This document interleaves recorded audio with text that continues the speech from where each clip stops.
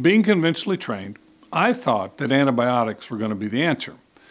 It was only after we'd used it for a while that we really began to find out that the hydrogen peroxide was a better antimicrobial agent, because the problem with antibiotics is you get so many bacteria that develop a resistance to them, and you have to have so much of an antibiotic to penetrate a biofilm, whereas hydrogen peroxide is one of the few materials that will readily penetrate and get into that biofilm disease so that you can then modify the cell walls and you can begin to control that environment.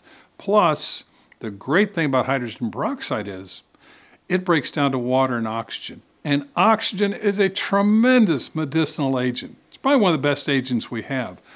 We've known it for years, we just never had a way or a means or a medical device to be able to deliver it and hold it there long enough to modify that environment from one that was conducive to disease to one that is now conducive to health and healing.